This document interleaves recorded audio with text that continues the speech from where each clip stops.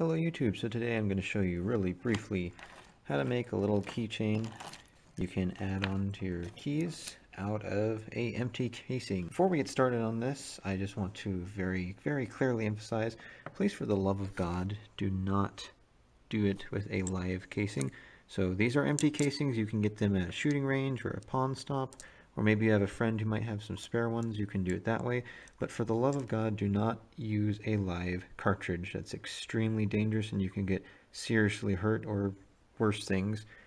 So what you'll need to make these is simply, obviously, some empty casings, some kind of chain or key fob or any kind of a thing with some tiny threads that you could possibly hook up to a keychain. I got this one from an old trinket that came off a hot sauce bottle.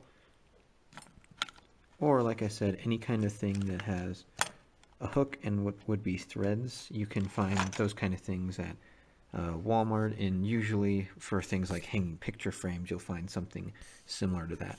You'll also need a very tiny drill bit, preferably equal to the diameter of whatever the threaded portion is you're going to use, as well as some super glue, and ideally you will want a drill. So you don't need this, but for this next part, just to make things a little bit easier, I'm going to take a little vise, and then just a little rubber glove, and what I'm going to do is just wrap that so that when I squish it down, it doesn't scratch. Then gently tighten the vise on it.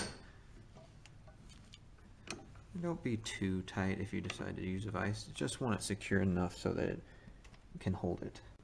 So the next steps, very simply, what we're going to do is just drill through the little dent on the back of the primer.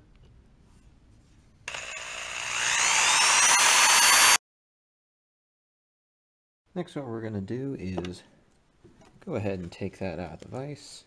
As you can see here, we got our hole in the back. Now we're just going to take some of the super glue, real easy, and just put it into the hole. Take your little key fob, sit like that, and let it dry.